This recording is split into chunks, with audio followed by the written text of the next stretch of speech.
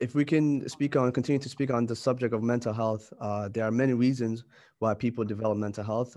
Some are generic, some are biological, some are like results of traumatic experience.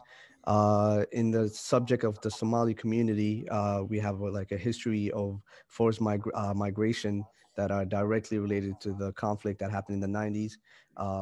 And many of our elderly and especially our parents have suffered through that, and their lives have severely changed. Do you think mental health and especially post-traumatic stress disorder (PTSD) is a big elephant in the room? Mhm. So mental health, and it's very much tied to determinants of social determinants of health, and trauma, conflict, war zones, or any form of trauma, whether it's war zones, including anti-Black racism and Islamophobia, has a dramatic effect on the mental health of the Somali community and a larger aspect of it, the Black community. There have been studies done actually both on the Holocaust survivors 4 generations after, as well as Black American and the experience with anti-Black racism. And it actually showed that in the DNA, you inherit trauma from your grandfather, your great grandfather. And so the trauma is actually generational, it's intergenerational, it carries through. So it doesn't surprise me that trauma is also equally inherited in the Somali community because of the civil war, because of the experiences that a lot of our parents and grandparents have gone through because of genocide, because of the military and the way that they treated certain ethnic tribes.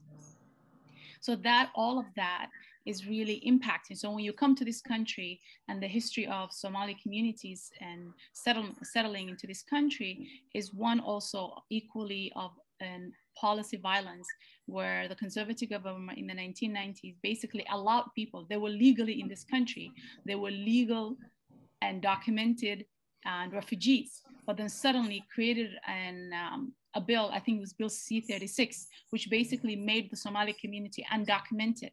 And that had a tremendous impact on their quality of life because they could not access rent. They can't rent in the open market because no one is going to rent you when they don't know your status if you're going to disappear on them in a week or in a day. And they could not go into higher education. Unemployment was extremely, I think at one time it was about 70% of Somali adults at the time were unemployed. There were people of all educational levels and training, and they could not, all the bridging programs, all the different support. If you compare the support that the Bosnian received and the Serbian received when they came into this country, the support that even Syrian and refugees have received, it was like comparing that, like looking at that historical trajectory. And I think the Bosnian and the Serbian and the Kosovos were the closest people when it came into the Somali community. The Somali and the Afghani and the Tamil community did not get any of that support.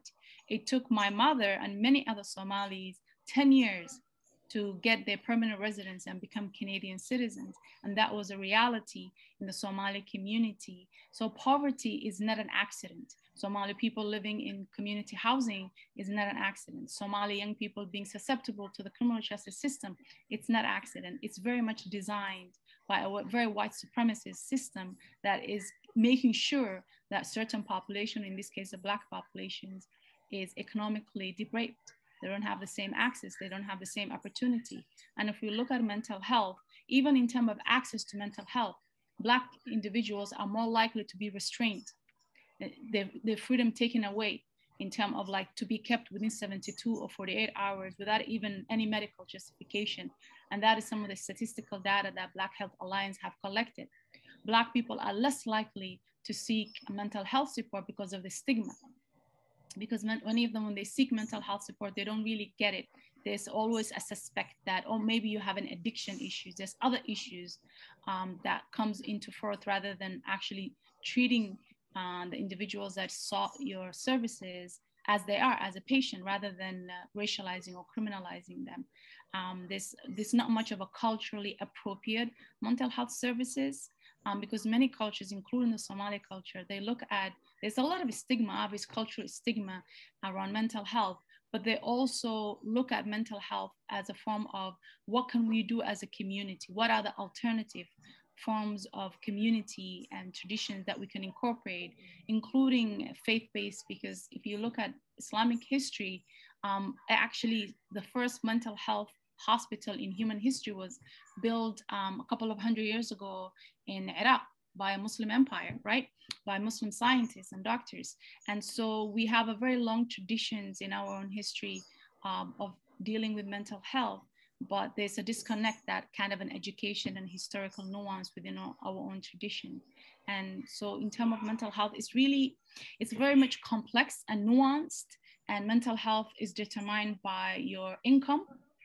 It could be your neighborhood. Violence, gun violence, death of a loved one has a tremendous impact on your mental well-being.